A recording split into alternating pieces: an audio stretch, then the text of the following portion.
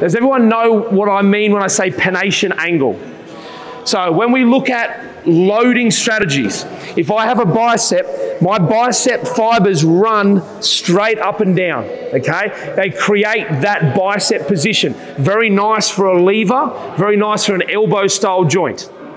When we look at our VMO, vastus medialis, okay? This bad boy has a central tendon and it actually curves around. Now, if I was to scan my body, you would see straight lines going down. That is zero pennation. Straight lines going from tendon to tendon, contracting in a straight line. Pennation is when it utilizes a central tendon and the fibers actually run with an angle. And what that means is if you can imagine my bicep straight line, there's a certain number of fibers. When I angle them, I can stack more fibers in that muscle. Hence why quads are very freaking strong. They have a very large pennation angle. The straighter a fiber is, and when I say straight, it's in relation to tendon of origin, tendon of insertion. When they're straight, they can only contract one way. They can only utilize a certain number of fibers.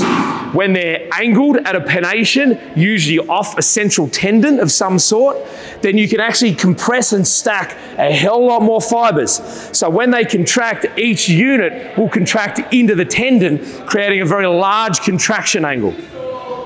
Now, we don't need to delve into this too much. It's probably getting a little bit too far, but just understand when we say pennation angle, the more pennation angle, the greater capacity a muscle has to be strong, forceful, and powerful because it's layered that way.